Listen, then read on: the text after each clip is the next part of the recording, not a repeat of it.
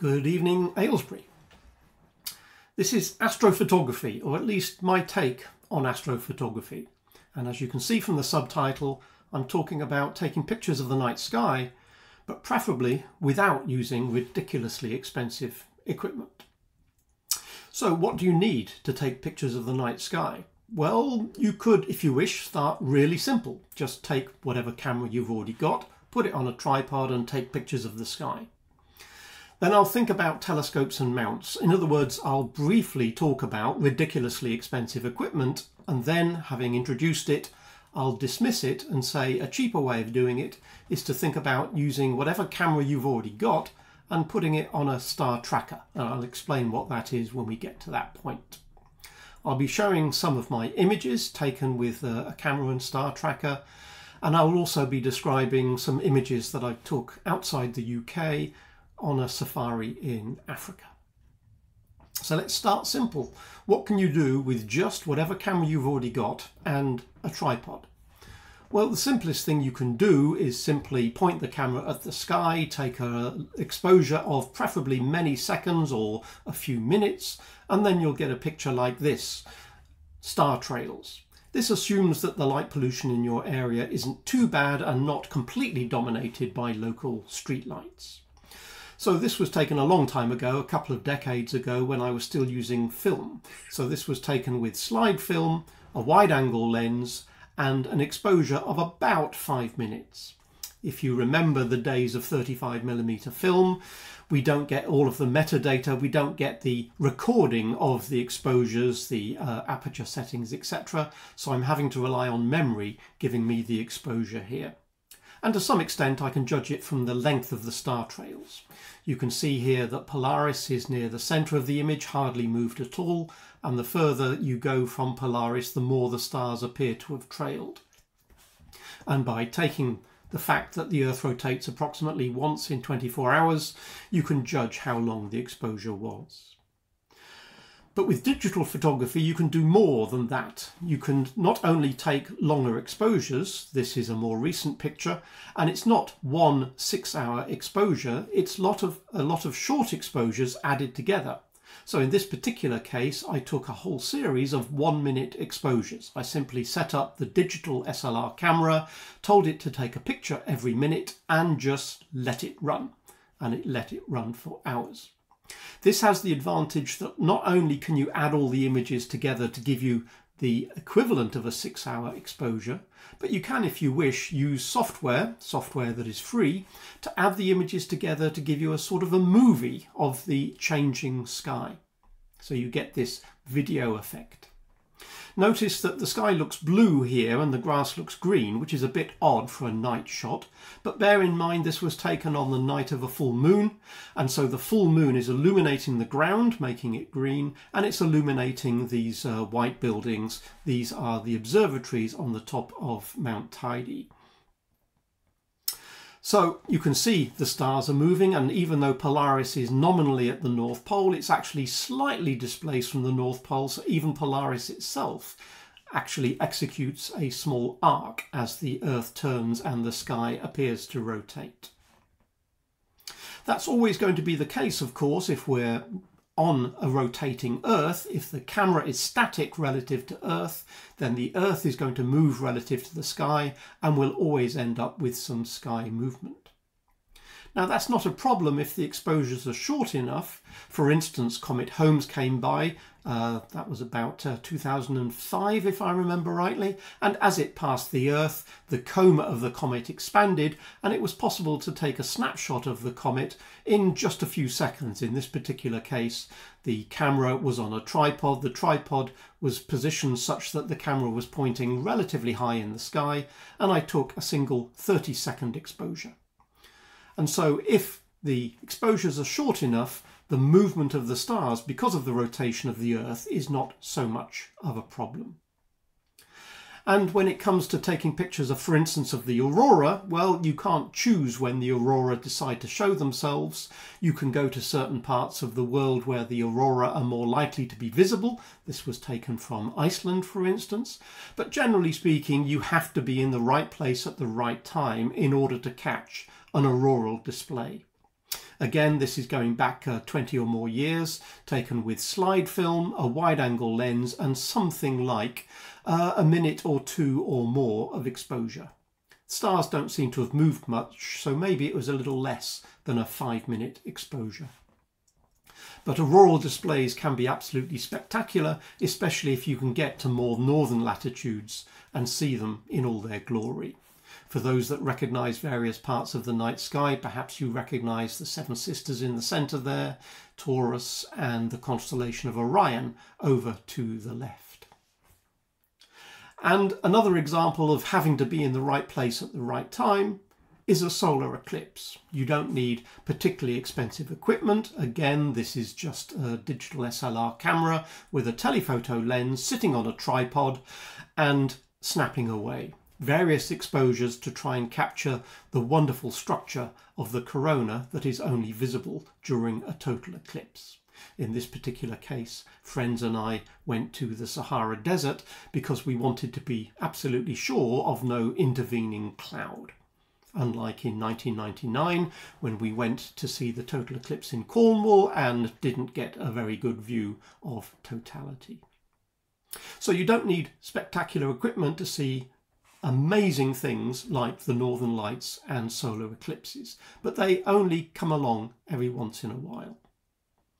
Let's have a think about taking other pictures from the UK.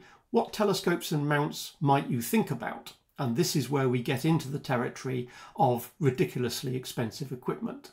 So let's start at the most ridiculous end. Well, you could say, I want the best telescope money can buy.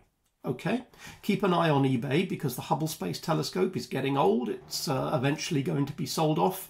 Perhaps it's going to be destroyed, but you never know. They might try and sell it first.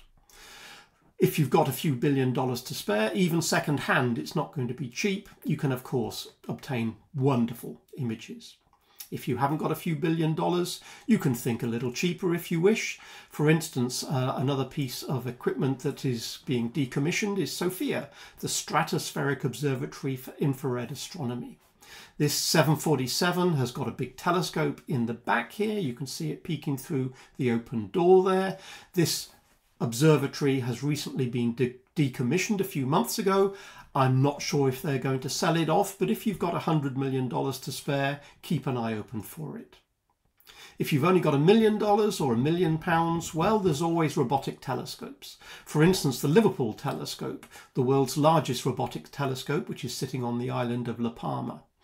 That's a rather expensive telescope to buy, but bear in mind that you can actually use telescopes like this robotically. There are lots of robotic telescopes around the world, not all as large as the Liverpool telescope, but there are lots of them around the world and you don't need to buy them. You can effectively rent them.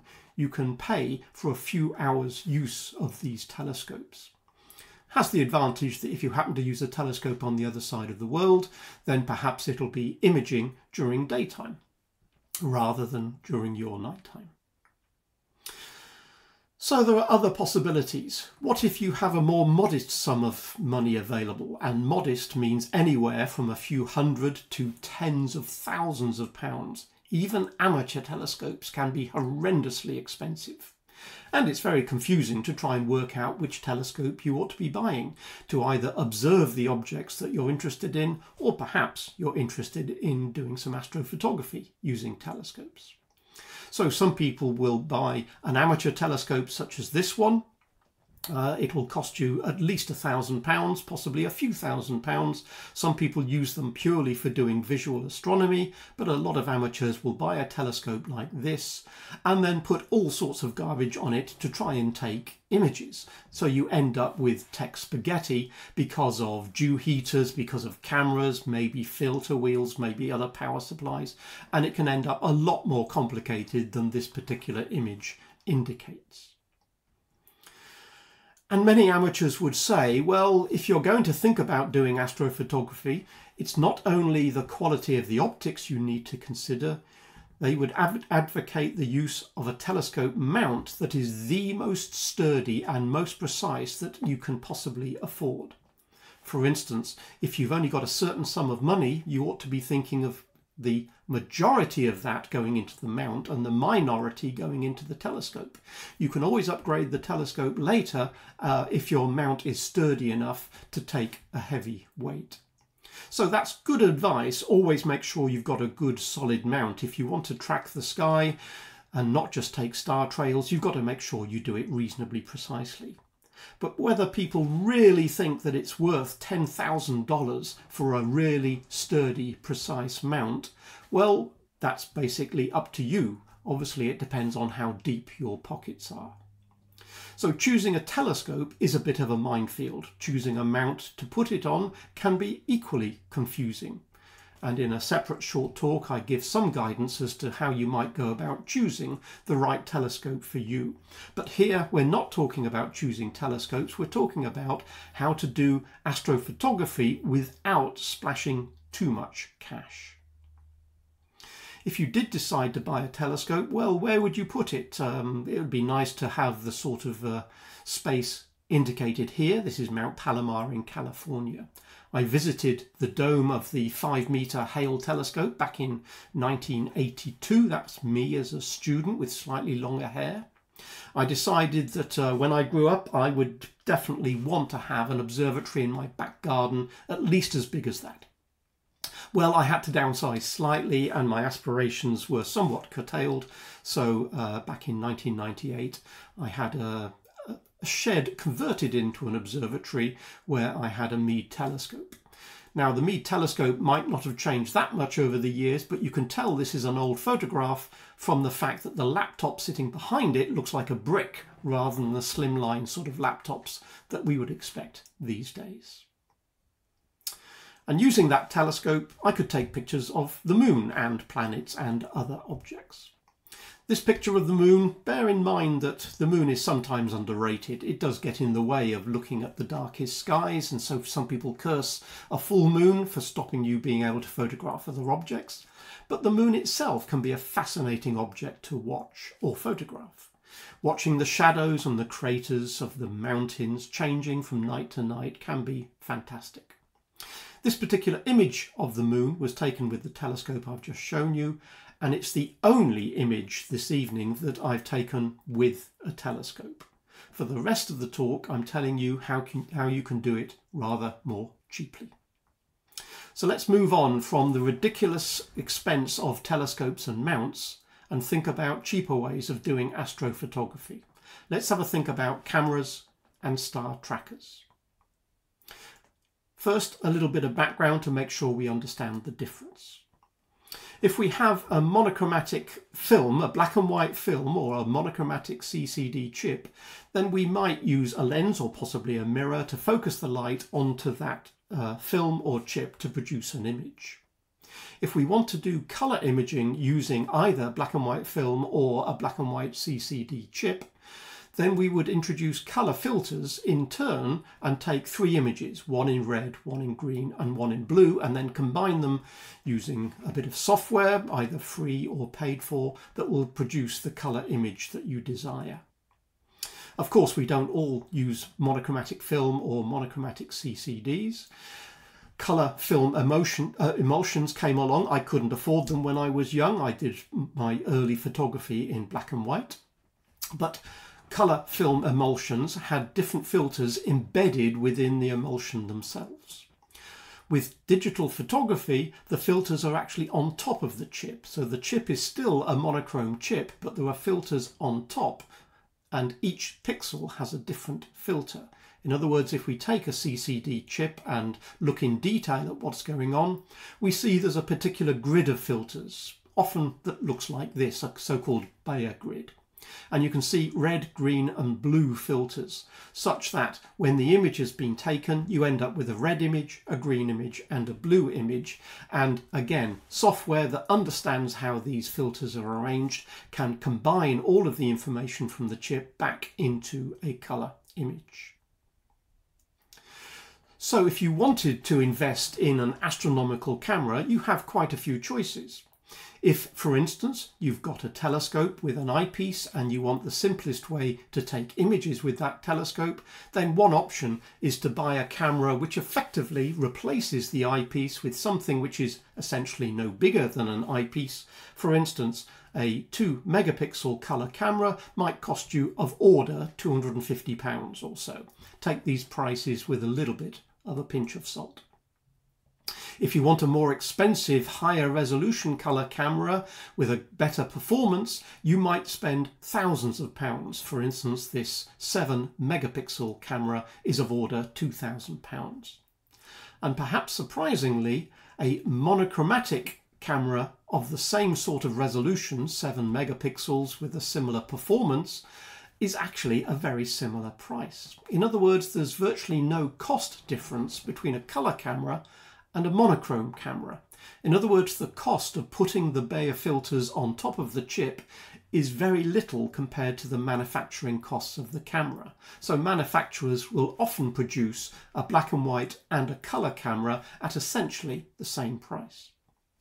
But if you did want to take a monochrome camera and take colour images, then you would need to put those coloured filters which aren't on the chip itself, you'd need to put those coloured filters in front of the camera. And that's why you would need a filter wheel. Here we've got a filter wheel with 5 filters, and under computer control the filter wheel rotates so that one of those 5 filters is placed in front of the camera to give you a colour image. So you would need to pay for the filter wheel, and you might pay perhaps £100 or more for each of the individual filters, depending on what filters that you want in your filter wheel. So you can see that as soon as you get to modestly expensive cameras, it starts really adding up. Even putting to one side that you might have spent thousands of pounds on a telescope and perhaps thousands of pounds on a mount, you then have the prospect of perhaps spending many thousands of pounds on an astro camera. So that's one way to do it, but my question to anybody that's thinking about astrophotography is, why not use the camera you've already got? Most people will already have a camera, not everybody necessarily. It's of course getting more common for people just to rely on the cameras in their phones rather than having a compact camera or a bridge camera or an SLR camera. But I was brought up with the idea of cameras are single lens reflex cameras, and now digital single lens reflex or DSLRs. And many people will already have a DSLR camera. So if you've already got a DSLR camera or a bridge camera or a compact camera, why not think about using it for astrophotography? Rather than investing huge amounts of money in telescopes and mounts and astro dedicated cameras, why not use the camera you've already got? And my argument would be that you can do a lot of very good astrophotography with a relatively cheap star tracker. A star tracker is just a device to move the camera to compensate for the rotation of the Earth. If the camera is fixed, you'll get star trails if you take long exposures. If you want the camera to follow the stars, you have to compensate for the rotation of the Earth. In other words, something has to move at the rotational rate of 1 revolution per day. And you can build yourself a star tracker. This is a star tracker that I built quite a few years ago. I called it K2 for reasons I'm not going to go into. It's one that I designed and built out of bits of aluminium, a couple of batteries, a little motor and a potentiometer. If anybody is interested in building one of these trackers for themselves, it would cost you about £10 or £20 or maybe a little more depending on what bits and pieces you already have lying around. If anybody would like to give it a go, I'll happily pass on the information by sending the relevant links to Tom later. I used this tracker for quite a few years and then decided to change to a commercial tracker. I use this one, Ioptron, Sky Tracker. Other trackers are available. They cost anything from £100 upwards, and this particular one was one that was available in 2015, 8 or so years ago, and I've been using it ever since. It has a little polar scope on the side so that we can align the tracker with Polaris, align it with the North Pole, Polaris being close to the North Pole. And once the tracker is lined up with the North Pole, then this object here rotates, and so a camera that's bolted onto this plate will rotate at 1 revolution per day and compensate for the rotation of the Earth. And that's how it works. You basically take your camera with perhaps a wide-angle lens, perhaps a standard lens, perhaps a telephoto lens, depending on what chunk of sky you want to photograph, and then you plonk it down on top of your tracker, make sure your tracker is lined up with the pole, switch it on, and off you go. The camera will move in the opposite sense to the Earth, and hopefully your stars will stay pinpoint rather than trailed. This is precisely what I've done with my Nikon camera, and I've used it with wide-angle lenses, and I've used it, as in this inset here, I've used it with telephoto lenses as well. I've used it with lenses up to 300mm focal length. What's inside a tracker? Well, essentially they're quite simple, and you could argue why on earth do they cost more than £100 if they're so simple. You can see what's inside a typical star tracker. Batteries supply an electrical circuit which feed a motor which drives a gearbox at exactly the right speed such that this worm wheel moves at 1 revolution in 23 hours 56 minutes. Remember, the Earth doesn't rotate once in 24 hours, it rotates once in 23 hours 56 minutes. So part of what you're paying for in a star tracker is the precision of getting that rotational speed exactly right. And also the rigidity, such that when you point the polar scope at the North Pole, then it's aligned precisely enough that the camera will track the sky accurately. So let's have a look at some of my images that were taken with a camera and a star tracker.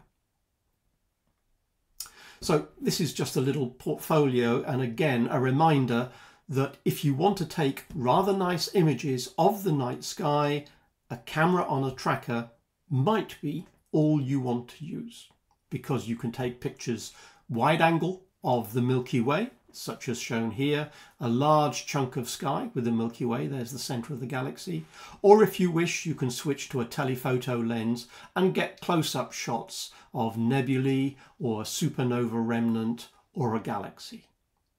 There is a limit to what you can do with a camera on a star tracker, but it's more than many people will appreciate. Now, of course, astrophotography using a telescope and a suitably precise mount can be enormously rewarding. I'm sure you've seen many pictures in magazines, on web pages, of superb images taken by amateurs by taking images through telescopes. I'm not decrying the use of telescopes in astrophotography, but if you want to get the most out of astrophotography using a telescope, there is a steep learning curve. It will take time. It will take a substantial amount of effort, and most importantly perhaps, it'll take shed loads of cash if you want to get the really fantastic images that you see published in astronomy magazines. So my argument is that's a fantastic thing to do, but before you go down that road, you might want to try astrophotography using a tracker first and see how you get on. Bear in mind, if you've never tried this before, the sort of images that you see on the back of your camera, if you're using a digital SLR and you're using an LCD screen on the back of your camera, do not expect a short exposure to give you the sort of images that you see in magazines. This picture of the North American Nebula, that gives you an impression of what you might see on the back of your camera if you've taken a picture with a camera and a star tracker. This was taken from an area which was suffering from light pollution, which means virtually everything shows up as orange, simply because we had streetlights in the area, and you can't expect to get nice white stars on a black background when you've got a lot of light pollution. But notice in the right-hand pane that software can go an awful long way in compensating and mitigating the impact of moderate levels of light pollution. If you're in the middle of a city, there might be a limit to what software can recover from your images. But from an image like that shown on the left, software is able to make the sky darker and tease out the detail in the nebula and start to restore some of its genuine colours. In this particular case, there should be a fair bit of pink and a little bit of blue in that nebula. So software, some of it is free, some of it you pay for, but there are lots of different types of software that will allow you to process your images from your camera. And software will quite often support all of the formats of lots of different types of camera, Nikon and Canon and Sony and Pentax and many, many, many others. So let's have a look at a few images. This image was taken about a year or so ago. It's the Rosette Nebula in the constellation of Monoceros, just next to Orion. This is a sort of star-forming region. It looks a little bit pink because this is mainly a hydrogen cloud which is condensing and starting to produce this star cluster in the centre. So these stars at the centre of the Rosette Nebula are relatively young stars being born. This image I took only fairly recently. This is only a few days old, this image. It has one very bright star in the centre, this is Gamma Cygni, and a lot of fainter stars in the Milky Way. The night on which I took this, about 10 days or so ago, there was a lot of water in the atmosphere, and I think that has contributed to the rather unsightly halo around this rather bright star. But even so, you can still see the nebulosity, again these pink hydrogen regions and a little touch of blue indicating there's some oxygen there as well in the background in the centre of the constellation of Cygnus. This was taken with a 300mm lens, you can see at the bottom here, and I took a series of 30-second exposures. To get an exposure of about 100 minutes or so, I never take one long exposure, I always take a large number of short exposures so that if any images are spoilt by a passing aircraft or a passing satellite or perhaps passing cloud, then those images can be rejected and all the remaining ones added together by software to give me the final image. But looking at the amount of detail that started to show up in the nebulosity, this particular feature here on the left is called the Butterfly Nebula because it resembles the two wings of a butterfly. But I figured that there was quite a lot of detail in this nebula, and depending on what software you use, there are various free bits of software that will allow you to remove the stars from the image, and that might seem an odd thing to do if you're doing astrophotography. But sometimes there is detail in the nebulosity that is difficult to see if you have a very crowded star field, and so software will allow you to take the image of the stars out. And here I've blanked off the very annoying bright star in the centre, and the software has removed every other star in the field of view. And now you can see much more detail in the nebulosity itself. Again, you can see that there is a dark nebula sitting in front of this bright patch, which is what gives the butterfly its sort of outline of two wings. And there's also much more detail in this region where there's dark globules of nebulosity, dark regions that are sitting in front of these hydrogen clouds. So again, pink from hydrogen, blue from oxygen, and these dark dusty regions are obscuring some of the other regions of the nebula. But this is the nebulosity you can get from a 300mm lens on a tracker with exposures that range from many, many minutes up to perhaps a few hours if you have the patience to expose for that long. So these were star-forming regions, but this is a different nebula here. This is Carina, and this is effectively a star at the other end of its life. This is not a star being born, this is a star that's dying. It's still relatively pink because, again, there's mainly hydrogen in this particular image, but this star has been unstable for quite a long time. It's thought that for the last few thousand years, this star has been shrugging off some of its outer atmosphere. It's a large star, it's a very massive star, and it appears to be very unstable, and it's been shrugging off its outer layers into the interstellar medium, and it's forming what we now call the Carina Nebula. So the star Eta Carinae is buried deep within the cluster, deep, roughly where my cursor is pointing at the moment. You may have seen images taken with the James Webb Space Telescope and the Hubble Space Telescope of the Eta Carina star and its immediate environments. This, of course, is a much wider field of view. Note that it was taken with an 85mm lens. So this lens is barely any longer than a standard lens. It's just slightly longer focal length than a standard 50mm lens, and that tells you just how big these nebula are in the sky. You don't need huge magnifications in order to see small objects. Despite being very distant, they are so huge they actually subtend relatively large angles on our sky. That's true also of the Veil Nebula. This is a supernova remnant, so a star that's probably not visible in the centre of the image, exploded maybe 10,000, 15,000 years ago, and what we're looking at effectively is the shockwave produced by the supernova that's now expanding as this bubble of shockwave expands through space and ploughs into the interstellar medium. This particular image, again with a 300mm lens, this structure subtends an angle of about 3 degrees or so on our sky. In other words, this is much, much bigger than the full moon. So it's almost too big for a 300mm lens. You might argue that you might be better off with a 200mm lens. But this is one of the few photographs that I'm showing this evening which was actually taken with a filter. Normally I just use a camera and lens with no added filters. But this one was taken with a filter that lets through the pink of hydrogen and the cyan colour from oxygen. And that allowed me to take this image even though it was taken under rather light polluted skies. This was taken from just outside my front door. I live in a suburban town and there's lots of street lights around. LED street lights emit across the whole of the spectrum and they effectively light up the sky.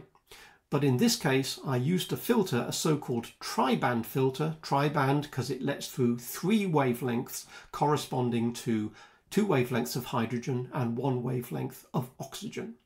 And that allowed me to pick out the subtle features of the Veil Nebula, but the sky was relatively dark. The sky would have been very bright orange or very bright white if I'd taken just a straight image without a filter, but the advantage of using filters is that you can take images even in light polluted areas, and then the software helps by making sure that the sky looks quite dark. So I'm not going to talk about the different types of filters that can be used for astrophotography.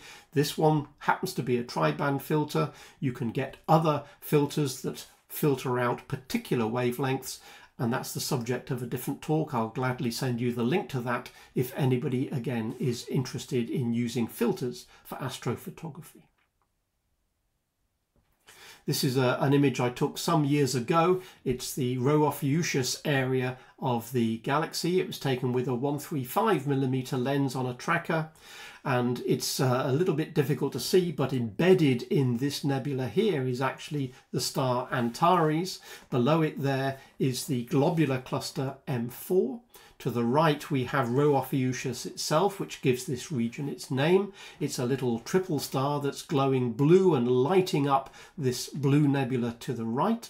And you can see other nebula, especially this dark cloud complex called the Ophiuchi Cloud Complex, that gives this area its name.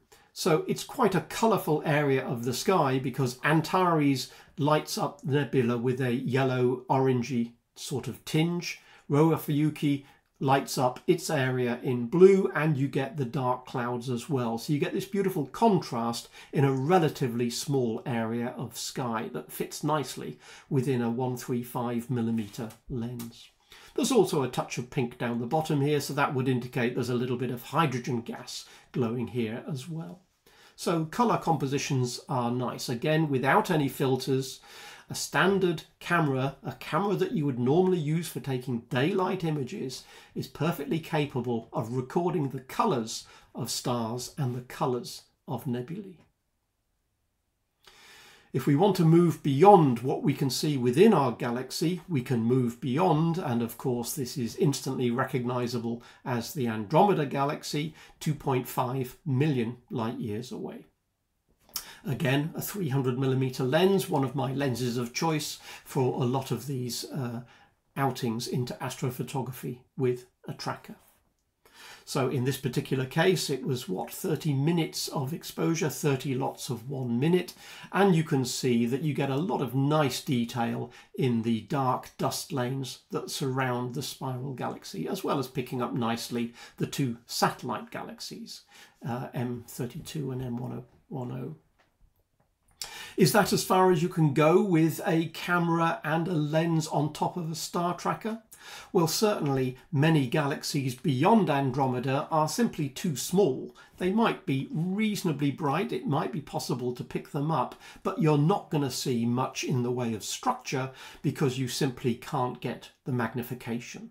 That's where a telescope would come into its own for looking at very, very distant galaxies. But this object at 2.5 million light years away is not the most distant object that you can possibly pick up.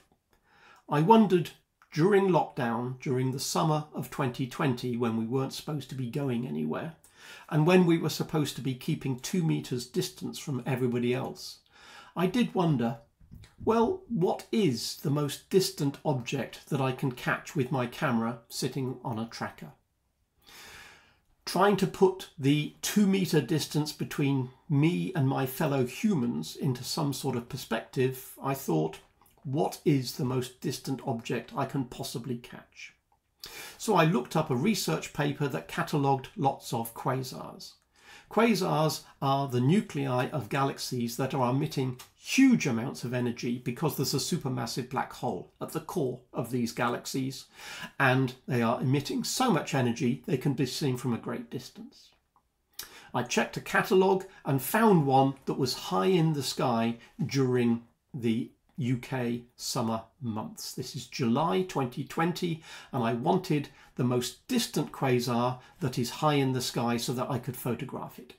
And I found one, and this is not it in the centre there, that is simply a star, but that star, by looking up the coordinates of the star and the coordinates of the quasar, I determined that the quasar shouldn't be so far away from that star in terms of line of sight. So I put my telephoto lens on my camera, put the camera on the tracker, and pointed it in the constellation of Draco, where I hoped to catch this very distant quasar. I exposed for about 2 hours or so. Some clouds came over, so I had to eliminate the clouds before adding up all the remaining images, and I got a total exposure of something about 2 hours. That's about as long as you can get in the summer nights of the UK, because the time from evening twilight to morning twilight is only some 2 or 3 hours. So 2 hours is about the best I could hope for. But according to the surveys that were done, the quasar I'm looking for should be just next to this 5th magnitude star. So I took my 2-hour image, and then I looked at that region. Now you can't see from that what's going on, so I had to blow it up before I could see whether or not I had caught the quasar. And there it is. The most unspectacular image that I'm showing this evening. But bear in mind that most of the light from this quasar, the nucleus of this very distant galaxy, bear in mind that most of the light I've captured here is focused into just 1 pixel. If I blow up that blob in the centre there you can see the individual pixels of the image. The whole image was something like 20 megapixels. That's the camera that I've got. And so the light from this quasar, it's gone into just a few pixels, and most of the light has gone into that central pixel. So even though I had 20 million pixels to play with, most of the light from this quasar has gone into just one of them. But although it's not a spectacular image in its own right, the fact that that blob is visible at all, I find absolutely amazing. Because I checked how far away this object is. And the distance to this object is now approximately 25 billion light years. Much, much, much, much, much further away than the Andromeda galaxy. So it's no surprising that it doesn't show up as an extended object. But on checking the calculations of its distance and thinking about the expansion of the universe, this is a very remote object, so it's actually receding from us very fast. The Hubble constant tells us how fast an object at a given distance is receding from us. The greater the distance, the greater the recession velocity. This object is so far away from us, it's receding from us at approximately twice the speed of light. And yes, that is allowable. Nothing can move through space faster than light can move through space, but space itself is expanding and the galaxies are along for the ride. So the distance between us and the galaxy is increasing because the universe is expanding. So the recession velocity of this object is twice the speed of light. It's mind-bending to think, how did the light ever reach us when the object itself is receding from us at twice the speed of light? The look-back time, or if you like, the light travel time, how long did it take that light to actually reach us? Well, that took 12.4 billion years, according to our current understanding of the way the universe is expanding.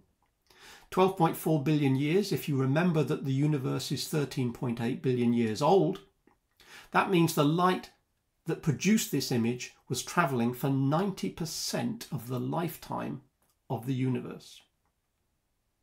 The light left long, long, long, long before the Earth even existed. 8 billion years before the Earth was born, the light left this galaxy, and it's been travelling all that time ever since. 12.4 billion years. So not a spectacular image, but as a lockdown challenge, how far, what is the most distant object I could possibly image? That has got to be it, at a distance of 25 billion light years. So not my most spectacular image, but one that I thought was really amazing once I realised the object was indeed there. Let me finish by taking you through a few images taken outside the UK. One reason to go to Africa is because of the wildlife. I like watching wildlife, sometimes with binoculars. And because we're in Africa, a long way from any streetlights out in the bush, we can do some astronomy. And again, those same binoculars can be used for looking at the beautiful, unpolluted dark skies. But I'm interested in photography. So photography overlaps with wildlife, and I've got a few thousand images of various animals and birds in Africa. And whilst I'm there, I also dabble in photographing the night sky. So photography and wildlife and astronomy all overlap if you go on safari in Africa. And that's one of the reasons I like to take safaris with my friends who, like me, are interested in wildlife, astronomy and photography. So the mantra is photographing animals by day, stars by night, and what the hell, sleep when you get home. Make the most of your holiday. So I took my little tracker with me. One advantage of a tracker is it adds very little to your luggage. So if you're taking a camera to take pictures of animals anyway, why not take a tracker? It doesn't add more than, I don't know how many 100 grams it might end up being. But if you take a tracker with you, you can then do night photography as well. Now, when you're in the UK, lining up on the North Celestial Pole to make sure that your tracker is parallel with the Earth's axis, to make sure that as it rotates, it compensates for the Earth's rotation, that's easy in the UK. You have a little app that tells you when you look through this polarscope, that's where the North Celestial Pole is in the centre, and it tells you when you're looking at the North Celestial Pole, Polaris ought to be there through the little telescope. Remember, Polaris is close, but not actually at the North Celestial Pole. It's a little less than 1 degree away. But the app makes it very easy. The app knows where you are because of GPS. It knows the time because of GPS. And so it can tell you where you need to plonk Polaris to make sure you're lined up. That's fine.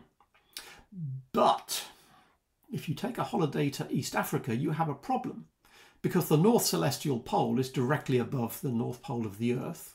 And at 52 degrees latitude in the UK, it's easy enough to see Polaris and line up your equatorial mount or your star tracker.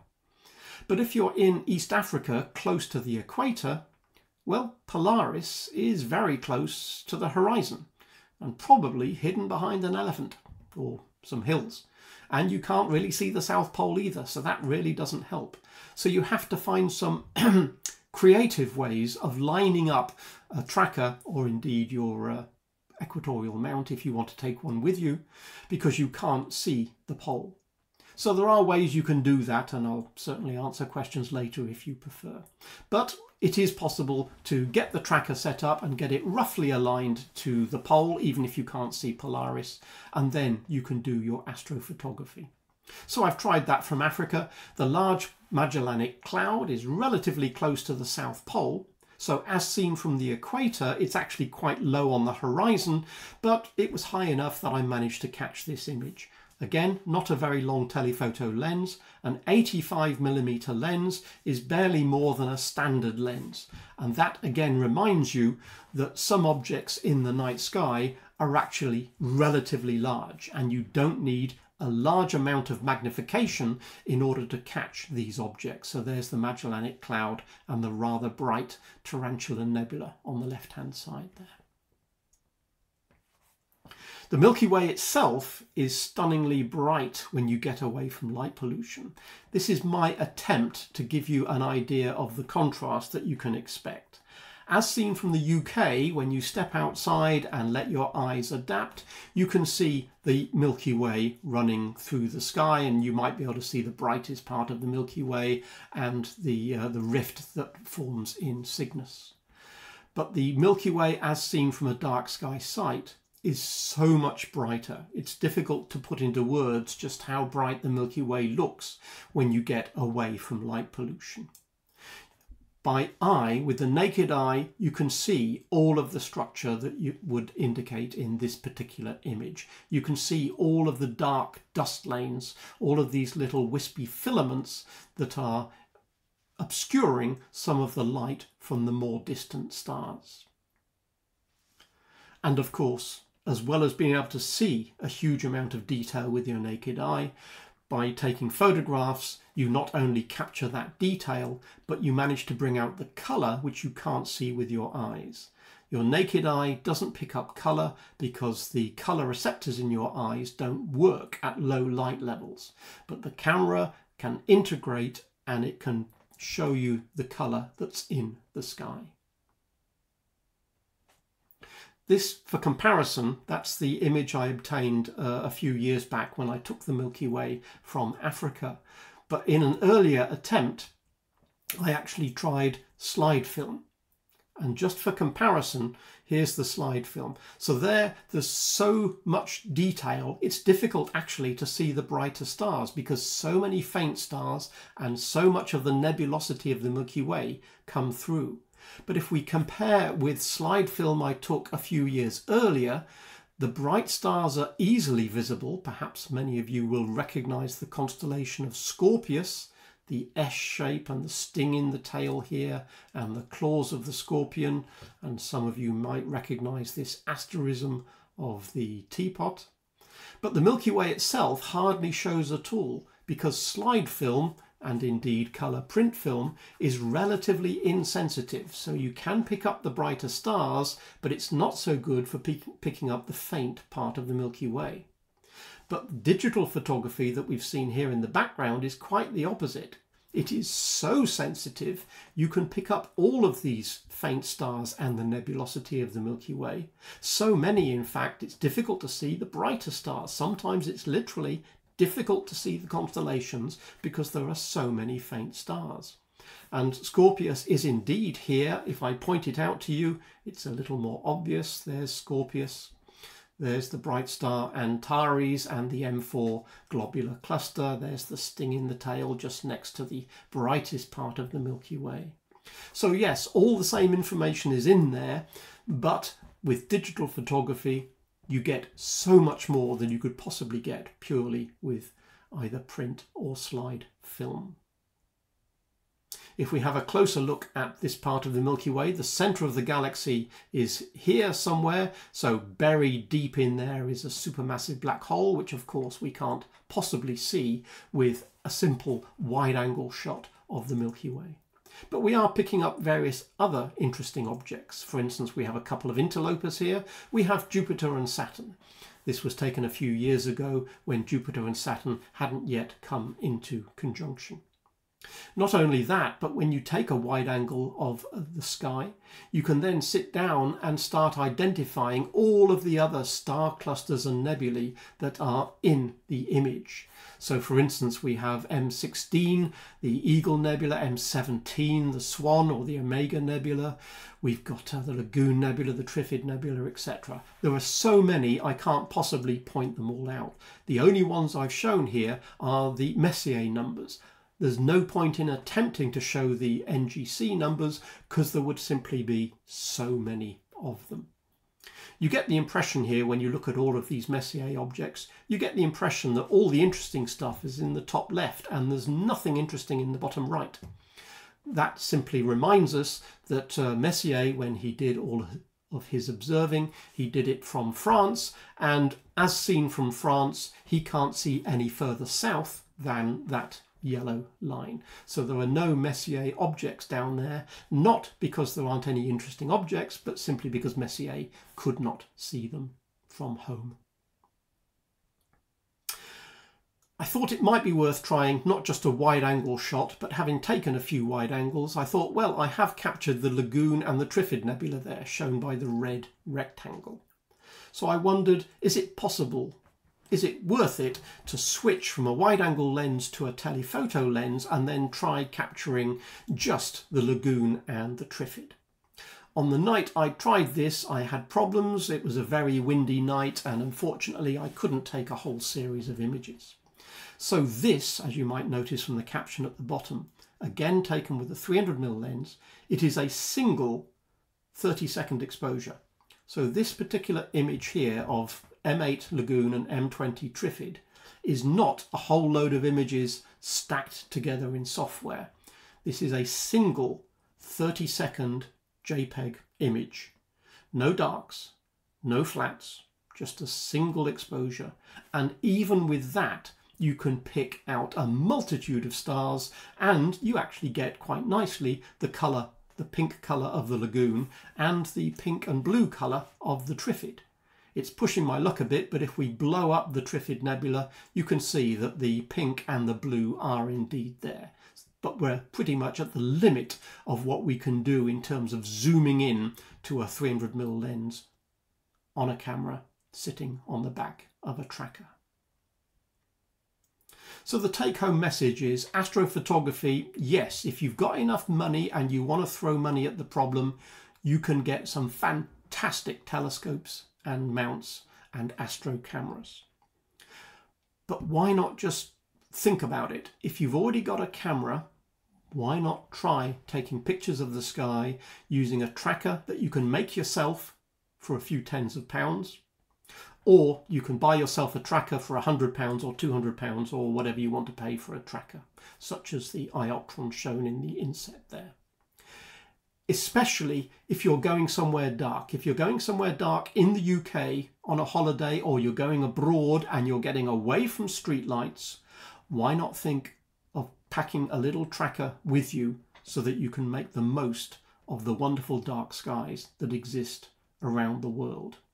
Astrophotography is not just for those who have thousands of pounds to spare. It can be for those who want to do it on the cheap. Thank you very much for listening.